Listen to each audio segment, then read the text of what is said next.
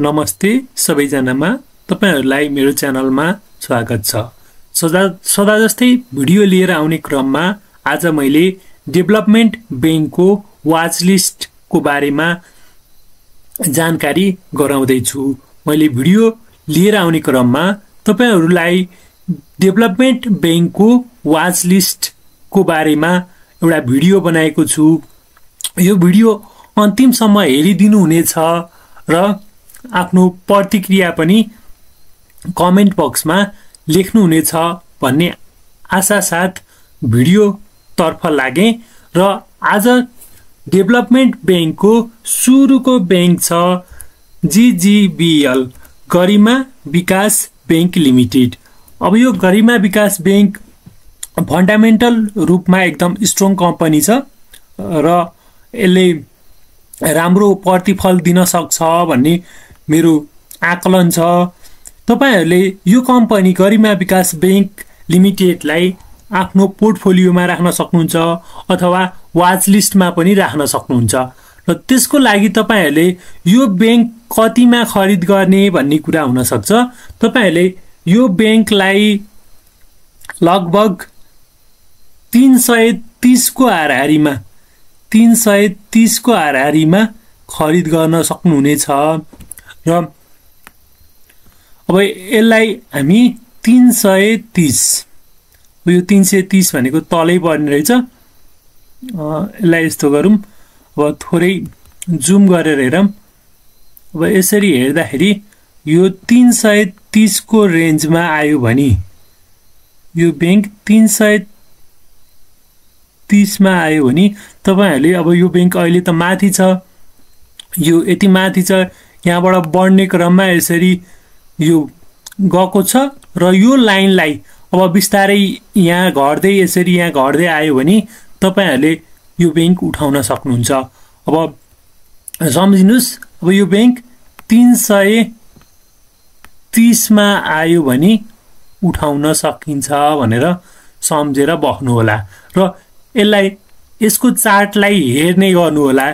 जब हेर्नुहुन्छ तपाईले यसको चार्ट, त्यसपश्चात तपाईहरुलाई अब यो यहाँ अब सिधै अहिले माथि भएको कारणले गर्दाखेरि यो आउँदैन, यो बिस्तारै यहाँ घट्दै आउने क्रममा हामीले यो एरियातिर 330 को एरियामा हामीले उठाउन सकिन्छ। अब यो कम्पनीको अरु थप जानकारी दिनको लागि म लागेको छु।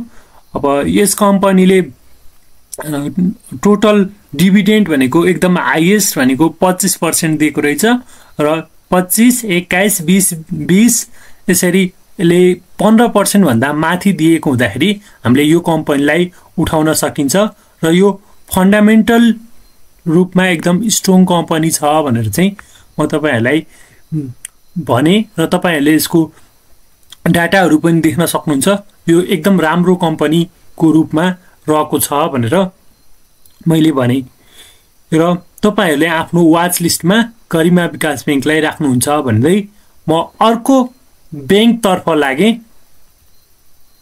अब अर्को बैंक छ हाम्रो, अर्को दोस्रो बैंक छ MNBBL मुक्तिनाथ विकास बैंक। अब यो मुक्तिनाथ विकास बैंकको चार्ट हो र यसलाई पनि हामी के गर्न सकिन्छ भन्दाखेरि यसलाई हामी 360 को रेन्जमा, अब यसलाई म यहाँ लगाएर देखाइदिन्छु। 360 को रेन्जतिर आयो भने यो रेन्जतिर आयो भने तपाईले यो बैंकलाई उठाउन सक्नुहुन्छ यसरी। अब यो रेन्जमा आयो भने तपाईले किन्न सक्नुहुन्छ।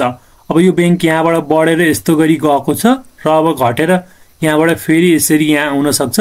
360 को रेन्जमा आयो भने यो कम्पनीलाई पनि तपाईले उठाउन सक्नुहुन्छ भनेर मैले भने र तपाईहरुले आफ्नो वाच लिस्टमा राख्नु हुनेछ भन्ने मलाई विश्वास छ र यसले तपाईहरुलाई मनग्गे नाफा दिन्छ र यसले गएका वर्षहरुमा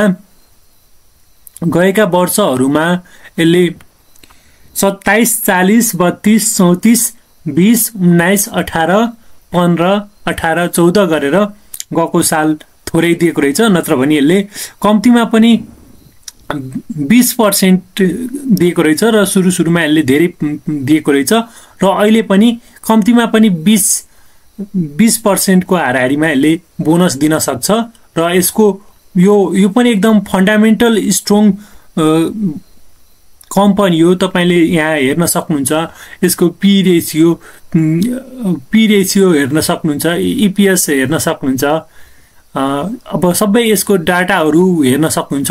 52 विक हाई लो, यसको 52 विक हाई लो भनेको हाई भनेको 476 र लो भनेको 381 रहेछ भनेर हामीले देख्न सकिन्छ। र तेस्रो बैंकको रूपमा रहेको छ साइन रेसुङ्गा डेभलपमेन्ट बैंक चाहिँ हाम्रो वाच लिस्टको तेस्रो रूपमा छ र यो बुलिश ट्रेन्डमा छ। यो बुलिश ट्रेन्डमा भएको हुँदाखेरि हामीले यसलाई अहिले तत्कालै उठाउन त सकिँदैन, यसको लागि हामीले केही दिन वेट गर्नुपर्छ। अब यसलाई हामी कम्तीमा पनि 300 को रेन्जमा हामी यसलाई उठाउन सकिन्छ। अब जस्तै अब यो कम्पनी अहिले बुलिसमै छ। अब यो बुलिसमा भएको कारणले गर्दाखेरि अब हामीले यसलाई 300 अथवा 300 भन्दा बिलोमा उठाउने प्रयास गर्न सकिन्छ। यो साइन रेसुङ्गालाई 300 भन्दा बिलो अथवा 300 मा यसलाई उठाउन सकिन्छ र यो कम्पनी पनि फन्डामेन्टल रूपमा एकदम स्ट्रङ कम्पनीको रूपमा रहेको छ र यसले गएका वर्षहरूमा कति डिभिडेन्ड दिएको छ भनेर हेर्नु पर्दाखेरि यसले 20, 22, 28 यसरी सुरु वर्षमा यसले 20, 25, 27 गरेर 18 र गएको साल 14% का दरले दिएको रहेछ र अहिले पनि 15% डिभिडेन्ड 15% भन्दा माथि धेरै दिन सक्ने क्षमता राख्छ। त्यो भएर तपाईहरुले यसलाई वाच लिस्टको रूपमा राख्नु हुन सक्नुहुनेछ र यसको 52 विकको लो हाई भनेको यसको हाई भनेको 414 रहेछ, लो भनेको 278 रहेछ। मैले दिएको प्राइजमा तपाईहरुले कति सम्म सक्नुहुन्छ हेरेर उठाउन सक्नुहुनेछ। र त्यस्तै अर्को विकास बैंकको रूपमा रहेको छ हाम्रो कामना सेवा विकास बैंक। कामना सेवा विकास बैंक पनि रहेको छ र यसलाई हामी कतिमा उठाउने भन्दाखेरि अब यसलाई पनि हामी 300 को रेन्जमा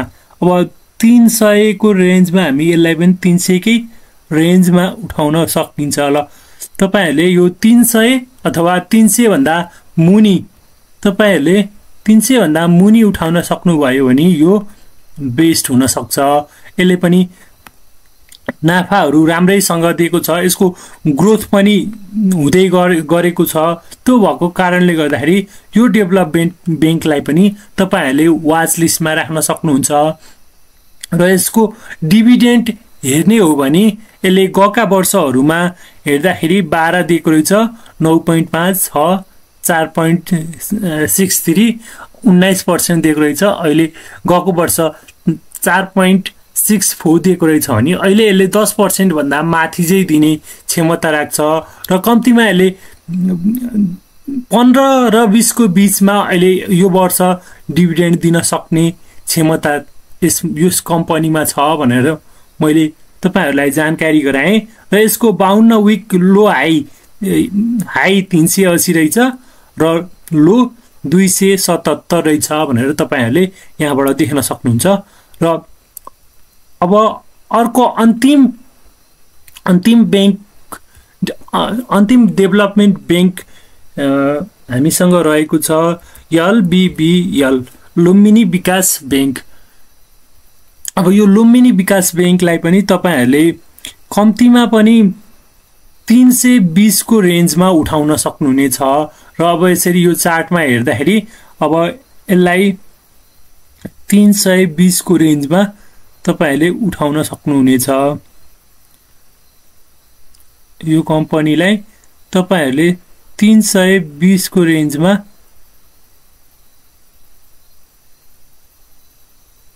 320 को रेन्जमा उठाउन सक्नुहुनेछ। यसरी अब यो बैंकलाई 320 भनेको यहाँ माथि चाहिँ पर्ने रहेछ र यो अहिले माथि छ। अहिले तपाईहरुले केही दिन वेट गर्न पर्ने हुन्छ। यो यसरी बढेर माथि आएको छ र फेरि यसरी बढेर यसरी बिस्तारै यो घट्दै जानेछ र घटेको बेला तपाईहरुले उठाउन सक्नुहुनेछ। यो अहिले यतिकै तपाईहरुले उठाउन चाहिँ सक्नु हुँदैन। अहिले उठाउनु भयो भने तपाईहरुलाई घाटा हुन सक्छ। त्यो भएर तपाईहरुले यसलाई वेट गर्ने 320 मा आउँदा जेलसम्म वेट गरेर भयो भने यसरी यो बिस्तारै यहाँ घट्दै आउँछ र यो एरियामा आएपछि तपाईहरुले यसलाई किन्न सक्नुहुन्छ। यसको किन्ने प्राइस भनेको 320 मा तपाईहरुले खरिद गर्न सक्नुहुनेछ। यो तपाईहरुले 320 मा खरिद गर्न सक्नुहुनेछ। यो अक्षर लेख्दाखेरि मिलेन। अब तपाईहरुले 320 मा यसलाई वाच लिस्टको रूपमा, वाच लिस्ट भनेको अब यो बैंक यहाँ अहिले बढेर गएको छ। यसरी अब यो बिस्तारै घट्दै यहाँ आउँदाखेरि 320 हुन्छ। हामीले हेरिरहनु पर्यो। यो तल प्राइसहरु घट्दै गयो भने यसलाई हामीले यो घटेर आफ्नो प्राइसमा आउँदाखेरि हामीले किन्न सकिन्छ।